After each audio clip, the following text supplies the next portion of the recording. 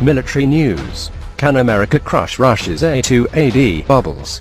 The United States has the right tools to take on Russian anti-access area denial A2AD zones in the European theater, but it does not have enough capacity to take on Moscow's new bastions head-on. Moreover, the U.S. military is overly reliant on air power to defeat those emerging threats. We have the tools, but we do not have nearly enough of them and the speed that we would need to eliminate these A2AD bubbles. To be able to deploy our forces is going to be controlled by the depth of the bench of how we can attack those A2AD forces. Retired U.S. Air Force Gen. Philip Breedlove, a former commander of U.S. European Command, told an audience at the Center for Strategic and International Studies on June 29th.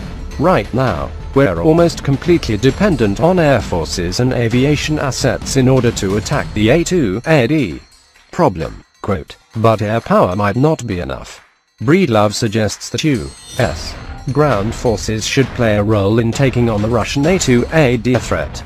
We need more long-range, survivable precision strike capability from the ground. Breedlove said, we need dense capability like the dense A2AD networks that we face. Quote, however, Breedlove did not address if the ground-based capability he seeks would be compatible with the Intermediate Range Nuclear Forces (INF) Treaty, which prohibits ground-launched ballistic and cruise missiles with ranges of between 500 and 500 kilometers. It is possible that Breedlove was suggesting a weapon that falls within the confines of the INF Treaty, similar to the Russian Iskander-M. Breedlove also suggested that NATO should examine the possibility of setting up its own offensive A2AD capabilities. Breedlove said he regards Russian A2AD zones to be inherently offensive in nature and suggests the U.S. should respond in kind. Do we create our own anti-access area denial capability? Breedlove asked. That is a big decision.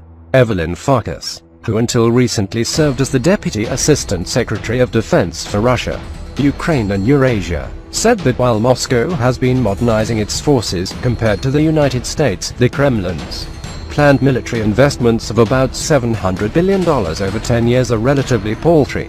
However, Russia has been strategic with its outlays. It's not as if they're modernizing across the board, Farkas said, but they're doing it in a very clever way. And so they're increasing the capabilities in certain key conventional areas, cruise missiles, the air defense systems, etc., which are causing quite a problem for us. Quote, Lisa Sawyer-Sam, a senior fellow at CSIS International Security Program, said that the U.S. capability gap with regard to Russia is real, but it is regionally focused in Central and Eastern Europe. Moscow simply cannot go toe-to-toe with Washington across the globe as the Soviet Union once did. I want to be clear that the Russian military is not a Goliath, she said. It cannot outmatch the United States across global battlefields. It does, however, possess advanced capabilities that as currently arrayed could plausibly challenge the United States and its allies regionally.